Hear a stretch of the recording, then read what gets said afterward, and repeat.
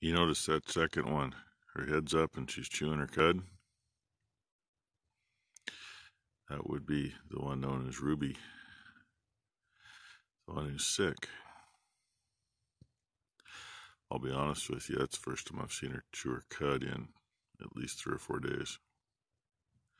Not that I'm in the barn all the time, but, in and out.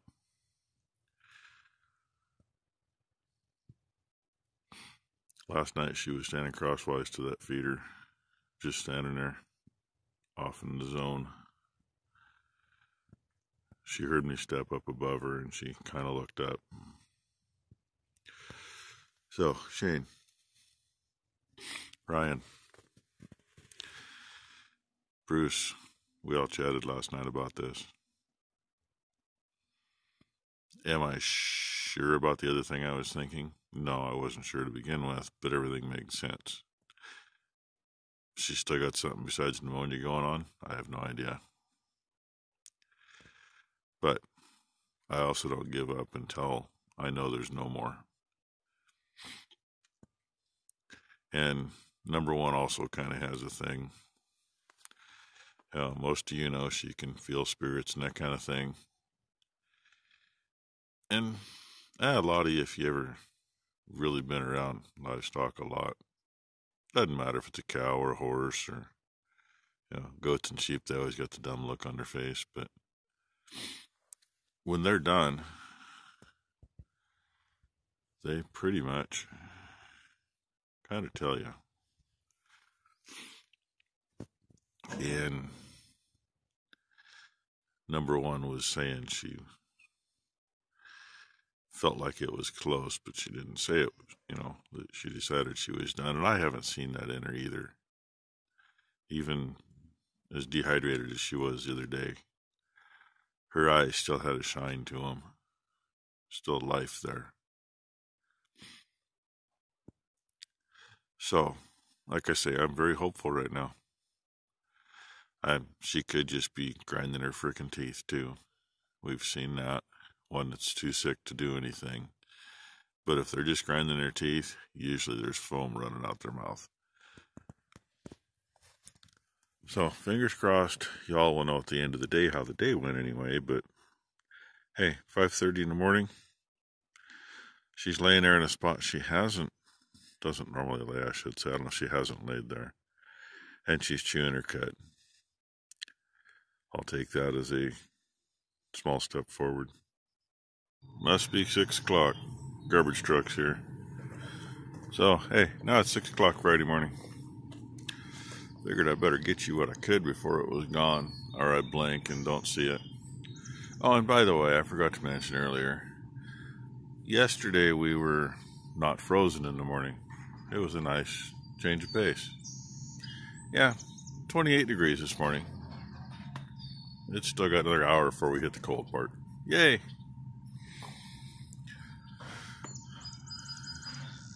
Just figured I better catch this while I still could. And hey, get the flag. Gotta remember that when I'm out here, right? And I noticed something. That's that other set of fuel tank hangers. Number one, cleaned them up. She took the little wire wheel to them, and so I told her, take the big one, it's a lot quicker and better.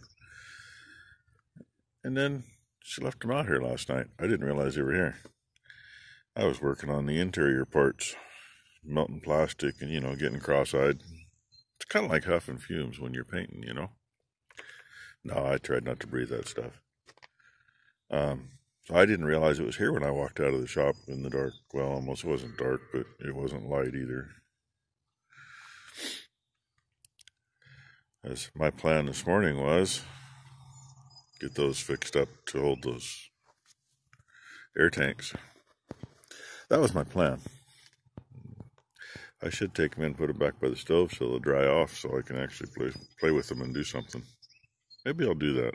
Well, between what Wade said in a comment last night and me watching a few videos after I did all this yesterday, see if this will work. I made my own little spoon, iron, whatever you want to call it.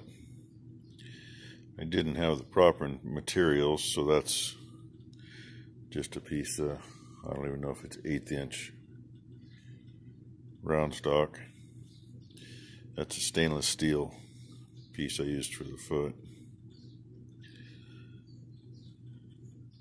See if it'll warm up enough. And then of course these stupid little screws, they're barely, focus again, dang it. Anyway, they're barely big enough to do anything. And I ended up taking both of them clear out to get the other one apart because the other one was just stuck in there. So that one's not the original one. That's a self-tapping screw. Roughly the right size. I got it in. A little longer.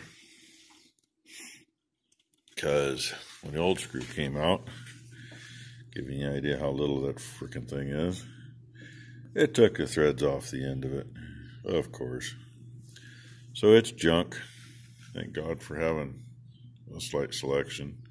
That's just one of the mini trays. This is all the miscellaneous smaller ones. I don't know what material this is made of. I mean, it's naturally silver. It may be stainless. It doesn't feel like brass. Sorry, but I'm going to get rid of this screw before it gets mixed up with the others. Maybe brass that's coated. Maybe stainless.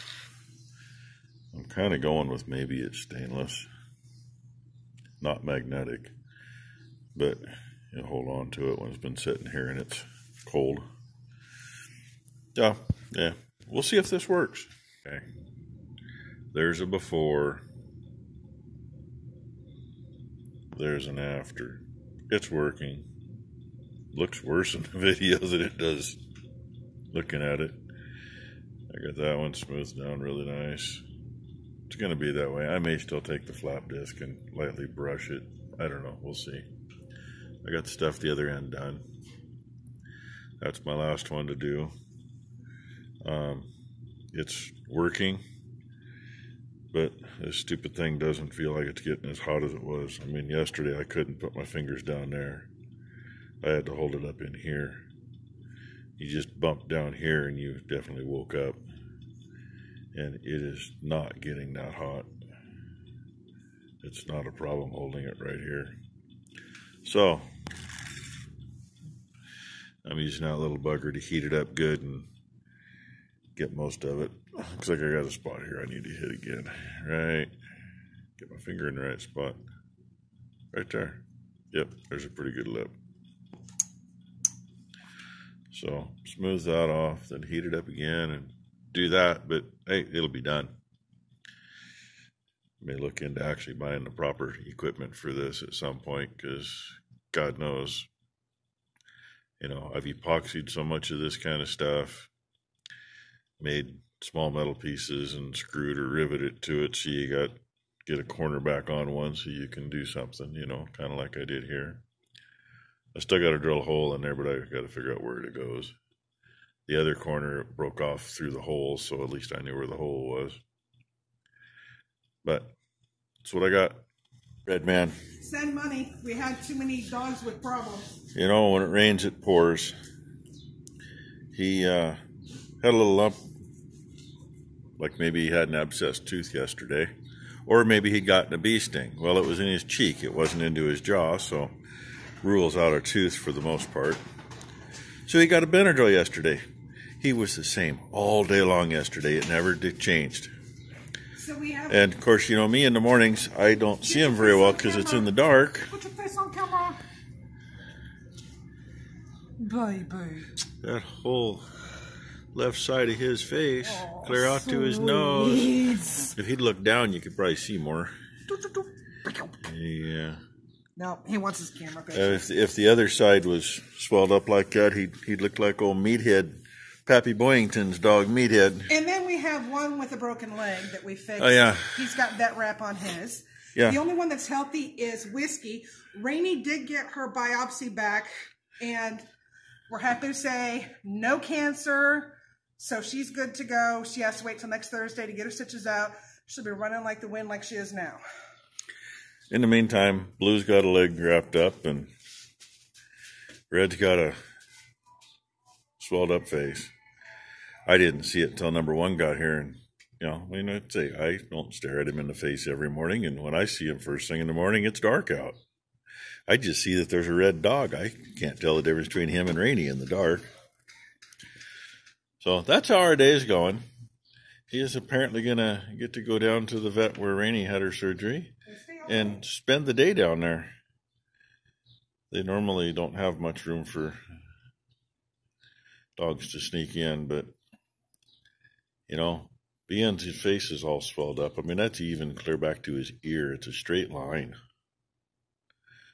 And there should be some definition there. So hopefully it doesn't cost an arm and a freaking leg. Because God knows we got enough vet bills. And he's usually been lucky enough to not have too many issues. But, it happened.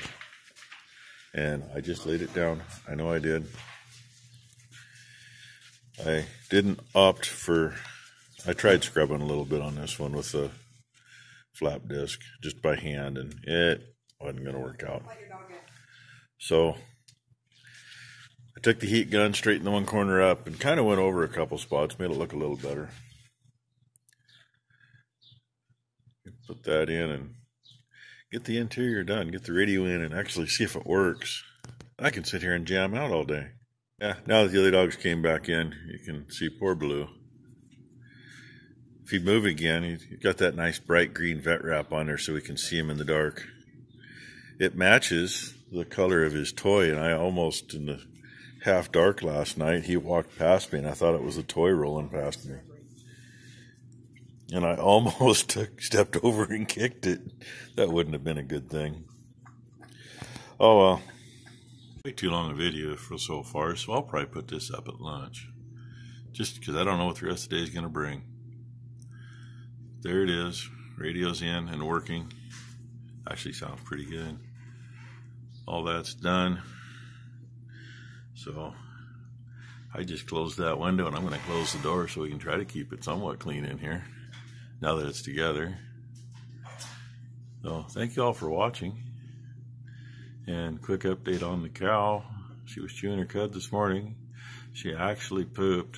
It wasn't thick like it'd been. It was fairly loose.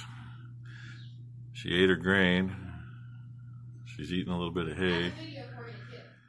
She tells me she's got a video for me too, so that'll come up on tonight's.